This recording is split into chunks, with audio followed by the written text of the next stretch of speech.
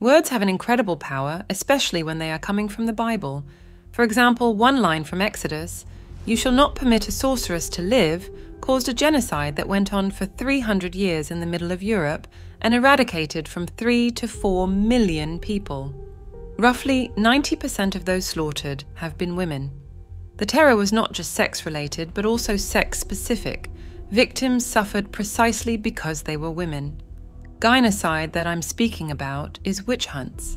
It's no surprise the Inquisition went after women. Starting with Eve, the myth of feminine evil has been embraced in Abrahamic religions.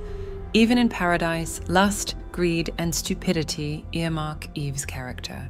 To see the full video and find out what was the real reason of witch craze, see the video attached.